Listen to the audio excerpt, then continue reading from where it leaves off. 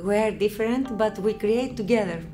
I think social inclusion and working with social inclusion is doing things that you find hard and working with people that you find difficult or even irritating. I mean, you can't like everyone, but if only people that work together that like and understand each other will definitely exclude a lot of people.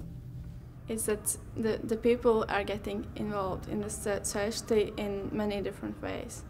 Social inclusion is a movement, an idea, a way of living to be, for everybody to be accepted in any society, to be included in the working mechanisms of the society.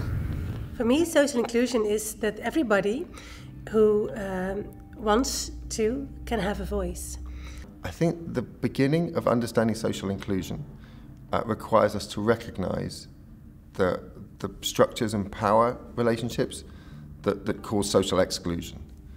And in a lot of areas, some of those are visible, very visible, and some of those are invisible.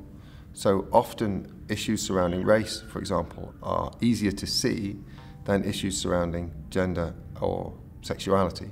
So I think that for me, social inclusion is about the recognition of exclusion and then the processes required to proactively remove those barriers to inclusion.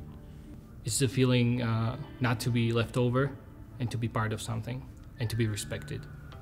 So we're talking about social inclusion. Now, social inclusion is just a positive way of saying combating social exclusion.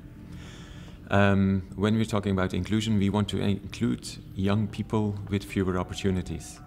And these are young people who have fewer opportunities compared to their peers because of different obstacles. Now, these obstacles can be varied. They can be social issues, they can be economic obstacles. They could also be that they are from a cultural minority, discriminated.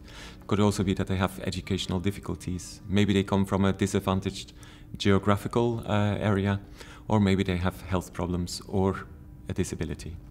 So those are the groups that we focus on when we're talking about social inclusion.